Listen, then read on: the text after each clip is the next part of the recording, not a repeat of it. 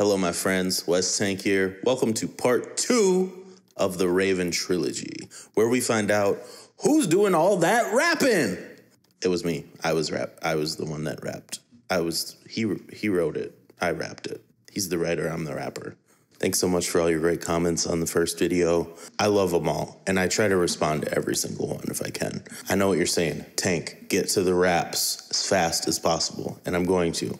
But I wanted to share a couple of quick comments just to give a little more depth and insight to the poem so that we can appreciate it as we listen and read. There was one comment from Curtis where he said, "What is wind but the whispering of our past regrets?"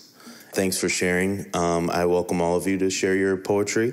Captain Kirk asked if I could put all of the songs together into one video, and I'm happy to make a video with all 3 of them together if that's something you guys want. Amanda D said, "I love this new adaptation to books I hated in school. The Raven has always been a favorite, though. This poem is about a spirit, Lenore. The Raven is seen as a sign of death. It taps to let him know it's close, ever drawing near, tortures him with the memory of his past love. It brings the eventual acceptance of death. The Raven is the death at his door, as it's now his turn to die."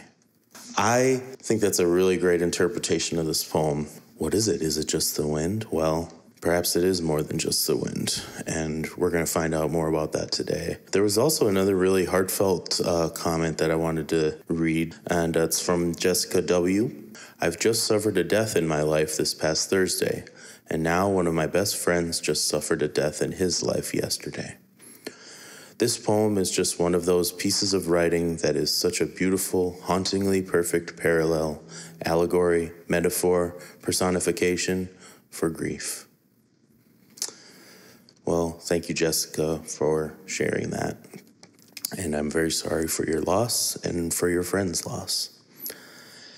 I think poetry is a way that we can help us feel our feelings. I would encourage you guys to write and use your emotions and your intellect to come up with something to help yourself with the passing grief. And if these videos can help you at all with that, then I'm happy to be of service. So it's an honor, and why don't we get into this rap song?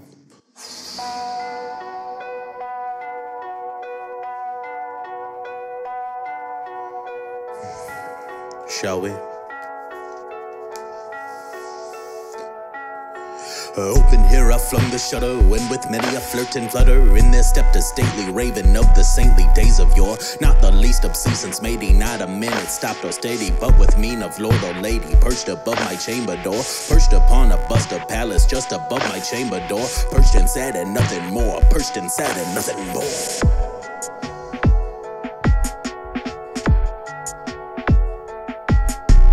Then this ebony bird beguiling my sad fancy into smiling by the grave and stern decorum of the countenance it wore. Though thy crest be shorn and shaven, thou I said art sure no craven, ghastly grim and ancient raven, wandering from the nightly shore. Tell me what thy lordly name is on the nice Plutonian shore. Quoth the raven, nevermore. Quoth the raven, nevermore.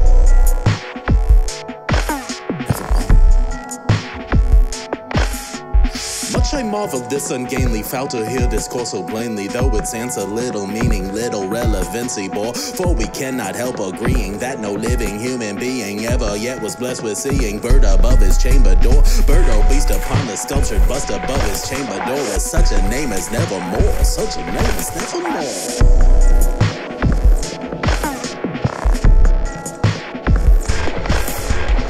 The raven sitting lonely on the placid bust spoke only that one word as if his soul in that one word he did outpour. Nothing farther than he uttered, not a feather then he fluttered, till I scarcely more than muttered, other friends have flown before.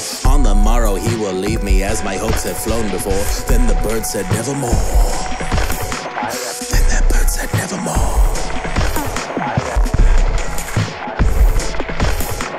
Startled at the stillness broken by reply so aptly spoken, doubtless said I what it utters is its only stock in store, caught from some unhappy master whom unmerciful disaster followed fast and followed faster, till his songs one burden bore, till the dirges of his hope that melancholy burden bore of never, never, never more, never more, never more, never more, never more, never more, never more, never more.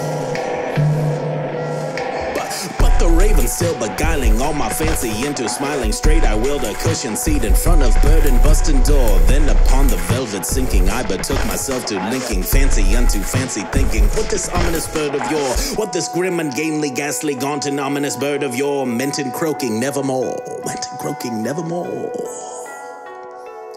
Nevermore, nevermore, nevermore, nevermore, nevermore, nevermore.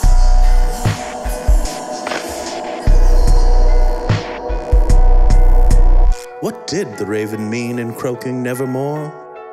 Perhaps we'll never know, or perhaps we'll find out in part 3. Thanks for watching.